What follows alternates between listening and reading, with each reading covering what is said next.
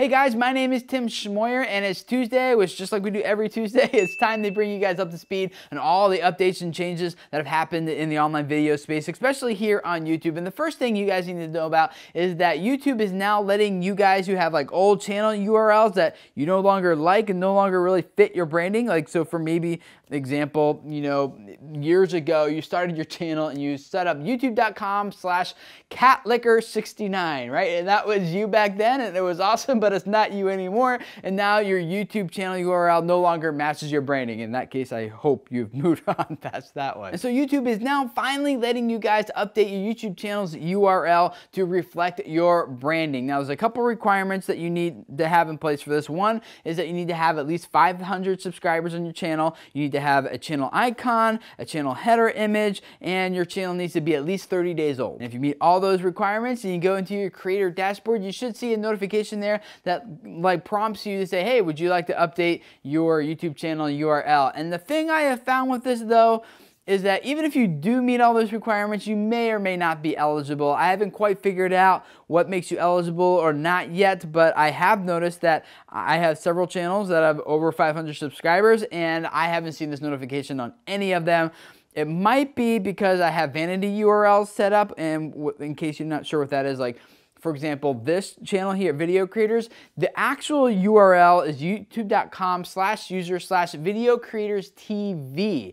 However, if you also go to youtube.com/videocreators, you'll see that it just redirects right here to the same channel, you know? So most of the channels that I have vanity URLs. And the other thing about the whole channel claiming thing, URL thing, is that it's not actually now youtube.com/that C, which I'm assuming stands for channel, although you are getting your branded channel URL now that has that little C there instead of user, and it's also not just like youtube.com/whatever like we're used to. If you want to learn more about how to change your channel's URL or snag a custom one or just update it, there's a link in the description below this video that'll take you straight to the YouTube help page that'll outline the process for you, and hopefully that'll be helpful and valuable for you guys as you try to make all the branding on every aspect of your channel kind of align a little bit better using this. The second thing we need to talk about, guys, is when you do brand deal videos, how you keep those videos safe so they don't get taken down for violating FCC guidelines and things like that. That happened recently, just last week,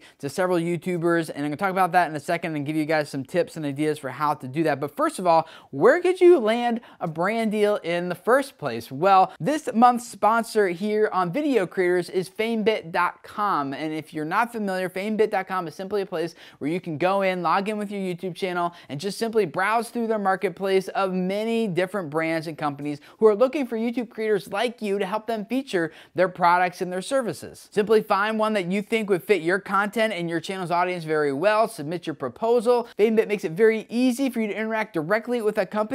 So once your video has been accepted and you've published it to your channel, then only a few days later you get paid. And you potentially make a lot more money from brand deals like this than you will from your AdSense revenue. So check out the link in the description below to go directly to their site and check it out if you are a YouTube creator who does want to start working with brands and making more money on your channel, or simply go to famebit.com. You can check them out there as well. But once you do land those brand deals, how do you keep your videos out of trouble so that people don't feel like manipulated or confused that like, is he getting sponsored by this or not? So like here at Video Creators, whenever I have like a sponsored who's like paying me to talk about them, I always say, this is my sponsor, this is a sponsor. The links in the description, as you will see, have big like sponsor, you know, in front of it. So there's hopefully no confusion. However, last week, several YouTubers were doing a brand deal with Oreo cookies, and they didn't really give that a clear disclaimer and make it clear that this is a paid advertisement that you guys are watching.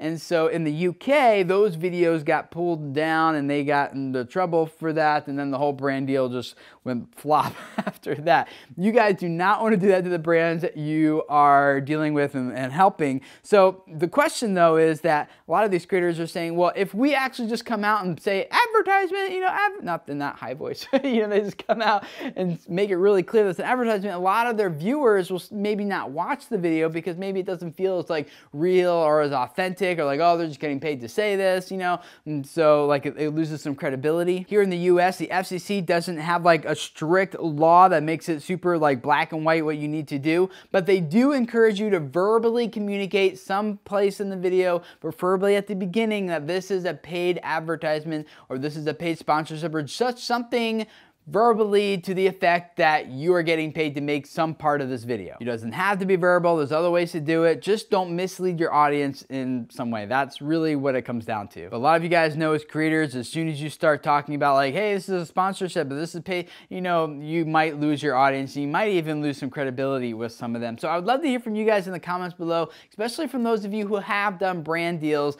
What advice do you have for other creators who are getting into brand deals and they know they need to have a disclaimer, full disclosure of some sort? How do you recommend that they best do that? What do you find works best for you and your content and your audience? Please share those down there with the rest of us, and even including me. Like, I'm pretty new to brand deals and I'm learning a lot from you guys also. Another link in the description below this video that you will find goes to a post about how Facebook video performs differently than YouTube video. And I mean by content, I know maybe we kind of intuitively know that, but there was a recent video that went like super viral on Facebook and got only like a couple thousand views on YouTube. And in this article, New Media Rockstars asks the question, why? And the reason I'm sharing this with you guys is because I do think that it's true that the kind of video content that performs really well on Facebook is different than the type of content that is performing very well on YouTube. I feel like where YouTube was maybe like 3 or 4 years ago is kind of where Facebook video is now, as far as the type of content that gets shared and goes viral and is highly successful. And we kind of know that's true because a lot of the stuff that we see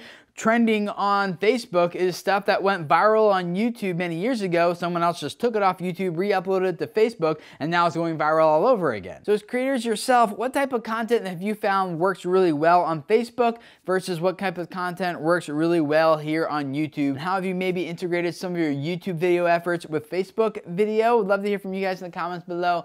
Also, because I'm experimenting with Facebook video, although the nature of this content here, Video Creators, doesn't really, I mean, it's about YouTube, right? So it doesn't really do nearly as well on Facebook. But I am experimenting with Facebook video in other ways, and also with Vine. Guys, like, Vine is really fun, actually. It's a lot of fun with it. That's a whole nother type of content that wouldn't do well on Facebook nor on YouTube. So anyway, link to my Vine is down there too if you want to go follow me on there and see some of the experiments I'm doing on Vine as well. I actually have 4 other important stories to share with you guys that I will post over on Video Creators Patreon page at patreon.com/videocreators. For those of you guys who are supporting this channel and helping make all this possible, thank you very much. Link to the Patreon is also down there below if you guys want access to additional news stories and other perks that I'm making available for you guys who are helping support this. So go check that out. And if this is your first time here, I'd love to have you subscribe. Every Tuesday, we take a look at the online video news updates, talk about the implications it has for us as creators. Tomorrow on Wednesdays, we'll give you guys some YouTube tips, ideas, suggestions,